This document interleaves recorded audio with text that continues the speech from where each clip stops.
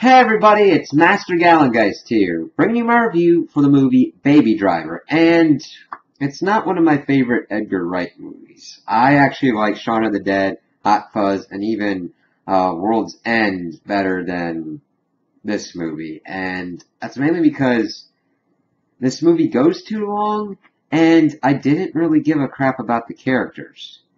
I thought it was going to be more about driving as well, and while driving was a factor in it, it wasn't done to the degree that I thought it was going to be. I thought it was mainly going to be a movie about cool driving and interesting chases and all that stuff. And while there were driving and chases, they weren't really exciting or that really give it me that much investment into be like, oh, what's going to happen with this one? It's like, oh, okay, kind of doing the same old stuff.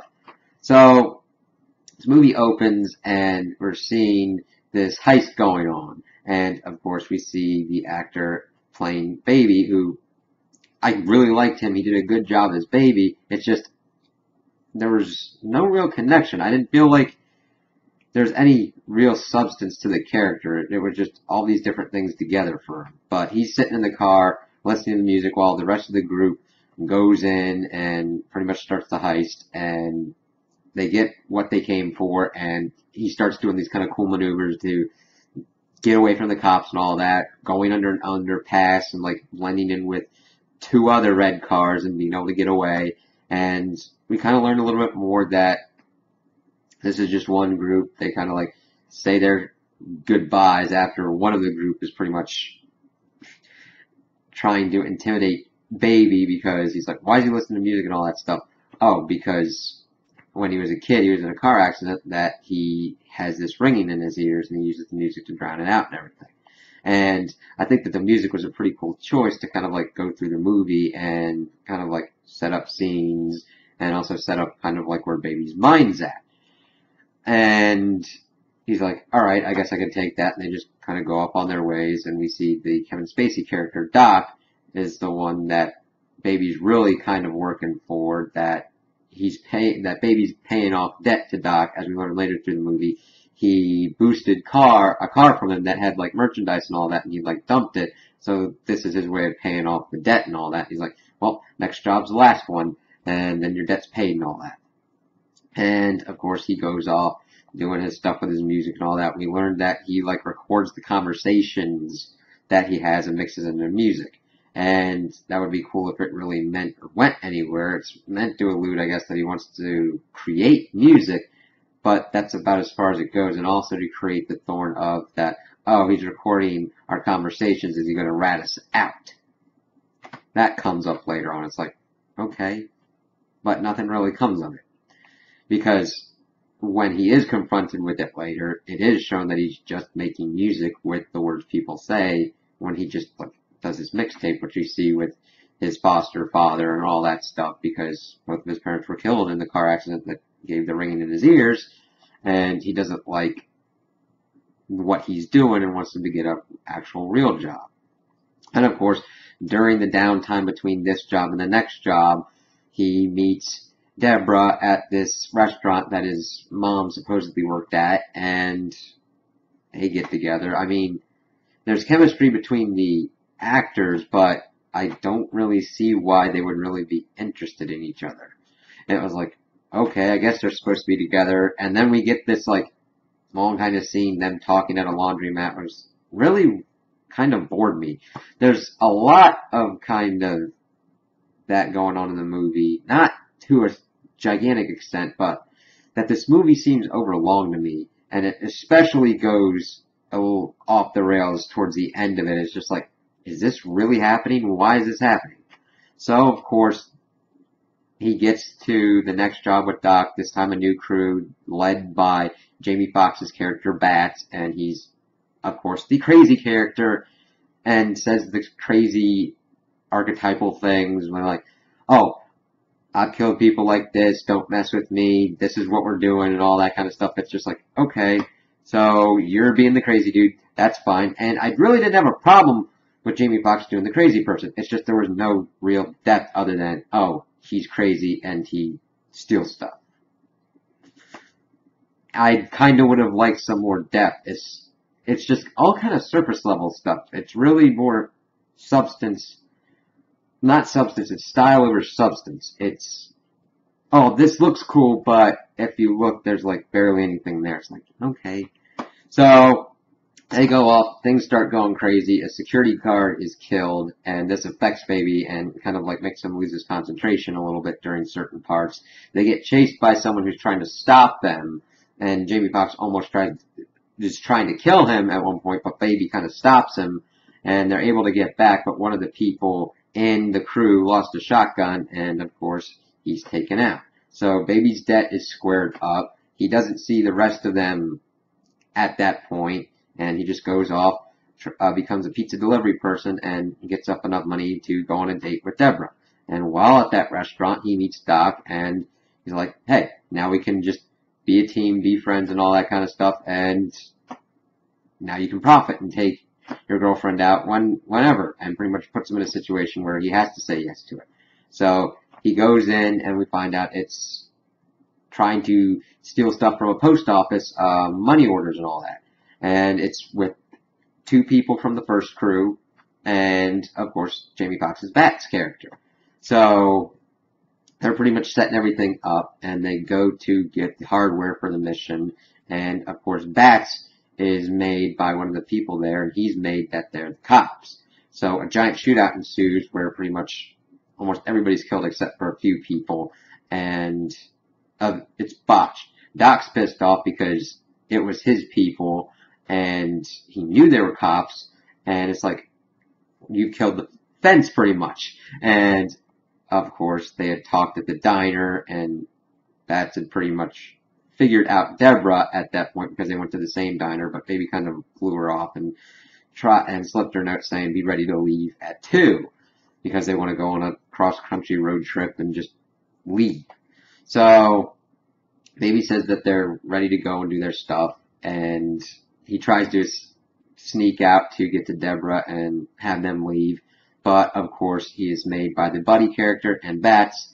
They go and they get the tapes, and they find out, yeah, it's just him making music.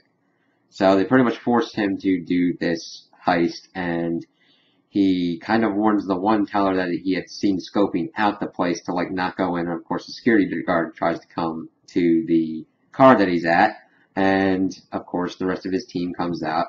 Bats is yelling at him, so Baby is stalled for a little bit, and then drives the car right into like this whole thing that kills Bats, which leads to this extra long on-foot chase scene, which in all actuality, Baby should have been caught, but that leads to the death of Buddy's girlfriend, because they were like husband, wife, boyfriend, girlfriend kind of team up, and of course this makes the whole vendetta thing, which Buddy then goes after Baby throughout the rest of it. And there's a lot of instances where Baby should have been caught because he was pretty much in a corner and it was just like, okay, so he's going this way, that way. It's like, okay.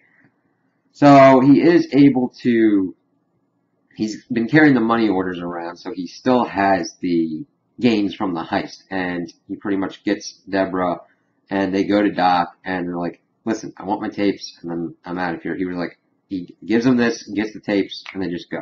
And of course, Doc's at first pissed off, but then like, okay, kind of out of character. Well, I would say it's out of character if his character was any more developed than I am the head of the heist stuff. So, they just go, and he's like, alright, take the money, I was in love once. Okay, so they go into the parking garage, and he gets shot up by the people that had survived from the botched hardware sale, and he's able to kill them. And he's like, oh crap, it's the cops. And Baby's like, that's not the cops. And it was Buddy in a cop car. And we start this whole kind of spiel through the parking garage and all that, which Baby is able to take out Buddy. And of course, Baby and Deborah are in one car, and he kind of like, well, before they get into their shot up truck, Baby passes out because of the overexertion of the fight with Buddy, and he then wakes up, and they've somehow gotten out of Atlanta. Now, that just kind of doesn't make any sense, because of all the cops that were chasing them beforehand, the whole city would be on red alert. And two, there's no way they'd be able to slip past the cops in Atlanta because the car is shot up and beat to shit. But somehow they get to a bridge that's blocked off by the police and the FBI. Baby turns himself in, but because of character witnesses with his foster father, people that he had interacted with, because he did steal a woman's car, but made sure that she got her purse and said sorry, and the woman at the post office and him warning her and all that, he's like, okay, you're given 25 years in prison, but you'll have a parole hearing in 5. So Deborah waits for him, and he comes out. It's like, okay, yeah, happy ending. And it's just like, I don't mind that that's where it ended. It's just, throughout the whole thing, there was stuff that it could have been really great. It's just there wasn't really good character development and nothing that really pulled me into the characters. Like, I kind of wanted to see what there was teasing of kind of cool stuff of background stories, like Bats' character saying that, like,